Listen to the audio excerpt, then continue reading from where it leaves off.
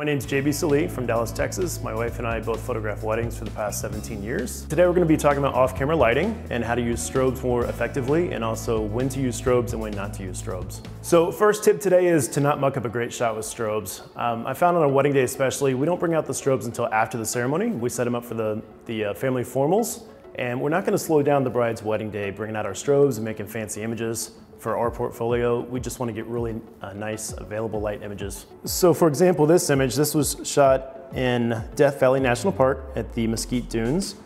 We shot this at 5 in the morning, and I didn't want to muck up the shot and use strobes and drag out all the strobes out there, which I could have done, made it look nice, but with the angle of light coming way off camera extreme, probably 85 degrees off camera to the left, it looked really nice with the bride just running across. And she ran across for about 25 minutes, back and forth, tossing her own veil, and we got one awesome shot. Before we had kids, we would shoot every single night at sunset, get these beautiful images for our clients. And then when we had kids, we started making this excuse that we wanted to shoot during the afternoons and not at the peak hour, the golden hour, because we wanted to be with our kids, be parents, like everybody else, of course. So we started finding locations that were nice to photograph that had shade, and then we bring our strobes in to mimic the sun. And one of our go-to lighting setups, I guess I would say, is one strobe 45 degrees off camera to the right as the main light with a OCF BHPhoto softbox, and then 135 degrees off camera to the left and just cross light and mimic the pattern of the sun. So it looks like the sun is touching their skin, but it's actually just strobe. This is one of our images we shot at one of our international workshops last year in France. I chose this location because I liked the background. The castle was lit well with the available light, but the bride was actually in the shadow of the trees. So what we did, we set up 2 of our strobes. Again, my go-to is 65 degrees off camera to the right with the BHPhoto B10 and an OCF beauty dish. And then to the left, 135 degrees off camera, we've got the Magnum reflector shooting directly to the back of the subject to separate her from the backdrop. So the next tip I have is to use the sun as the kicker. I love doing this for our clients to get that light coming from behind, spilling into the camera just a bit, into the lens, gives it a nice little whimsical look. But if we don't have a strobe on the subject, then the subject's gonna be silhouetted, and that's not gonna be nice. So we bring in a BHPhoto B10 full power 500 watt. We shot this in Olympic National Park, and you can see that we actually have the light holder and the strobe in the shot, which is necessary to make this image possible.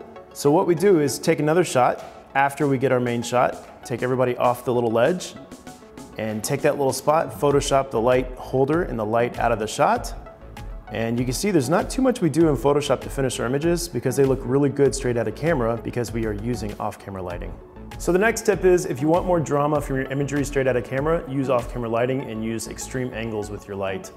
Even if you're not using strobes and you're not comfortable yet, look where your sun and your available light is coming from and make sure it's not directly behind you because then you get a flat lit image. You want to make sure the sun's coming off from the side. If you want really dramatic imagery, make sure it's like 90 degrees off camera, turn your client's face 45 degrees in between the camera and the light source. You get perfect Rembrandt light every single time. So for this next image, this was shot in Denver at another one of our workshops. And it looks like this could be shot with available light, but there's actually 2 strobes set up, 90-90, shooting into each other towards the subject. And these are on snoots, so the light's not filling the ambiance of the courthouse.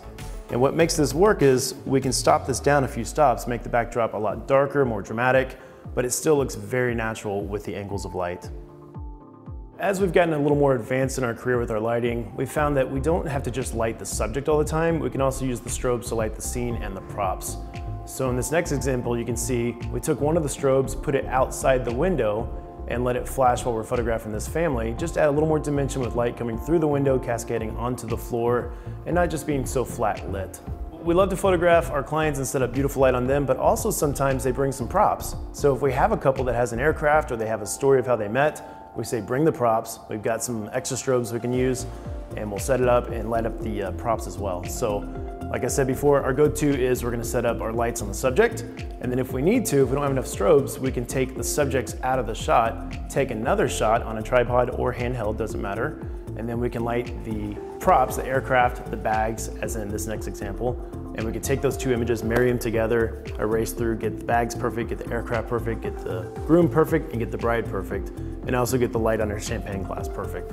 So it's kind of fun. You know, the more advanced you get with your lights, the more you can just play around and have fun. Your couple see you doing this, they see you just working it, they're like, I hired the right person.